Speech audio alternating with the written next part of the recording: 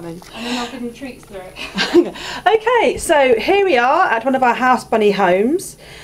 Here we have a proper pet gate, which you may have to put wire over the bars for smaller rabbits, but there's actually a cat flap rabbit hole that you can open up if you want them to enter the rest of your house. So nice gate so the owner can walk around house but see what the rabbits are up to. And if we go in, this is a 19-foot by 12-foot room. Our minimum space requirement is 10-foot by 6-foot for outside rabbits or for inside rabbits, so this is a great size space even if the rabbits don't go around the rest of the house. We're doing the video because it's so difficult to show house rabbit setups just in photographs. At this end of the room there are cardboard boxes and tunnels. There's even a little house.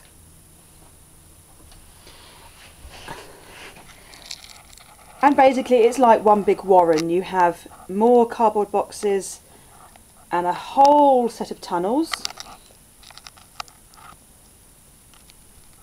So they can go around the whole of the back of the room through the tunnels. Then if we walk around the other side of the room, we have a pet carrier made into a hidey box full of straw for them to nest in and chew.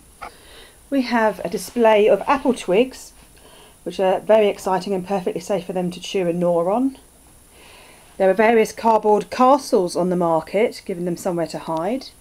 Here you have safe wood again to gnaw on. And then we have a whole warren set of tunnels.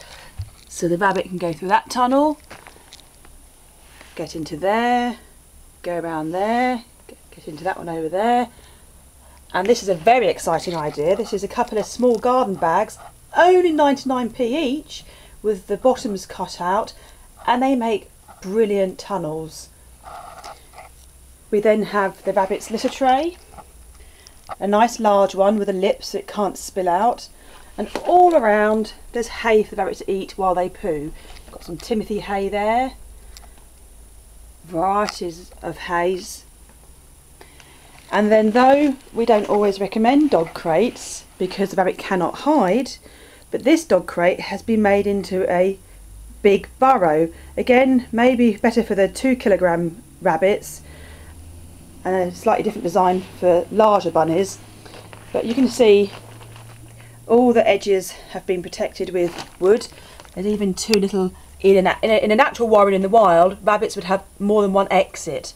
So to help prevent fighting and make them feel safer, here you've got 1, 2, 3 exits and entrances. And inside, simply by using cardboard boxes, you've got 1, 2, 3 levels and a couple of ramps and shelves.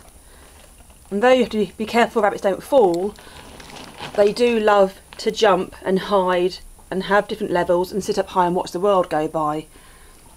So I hope this hopefully depicts a really exciting domestic rabbit warren, an exciting environment if you have got house rabbits, rather than allowing the rabbit and forcing the rabbit to live in a human environment with nothing to do and nowhere to hide. Thank you.